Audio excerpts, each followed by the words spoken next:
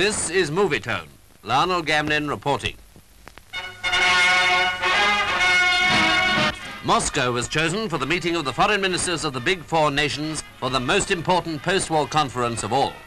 Mr. Bevin, who had travelled by train some 1,500 miles across Europe, was welcomed by Mr. Wyszynski, Vice Minister for Foreign Affairs. On arrival, he had a word to say. In the days ahead of us, in trying to make a sound peace which will prevent any future aggression and let the whole world live in security. The conference was to be held in a building called the Pilots Club, and here America, represented by General Marshall, France, Britain and Russia had the task of agreeing on peace terms for Germany and Austria. We see the four foreign ministers arriving for the opening of the conference. They least of all would underrate either the difficulties or the importance of the discussions about to be held. For this was the peace conference of World War II, and strangely enough, full cooperation between allies after a war is by no means always so simple.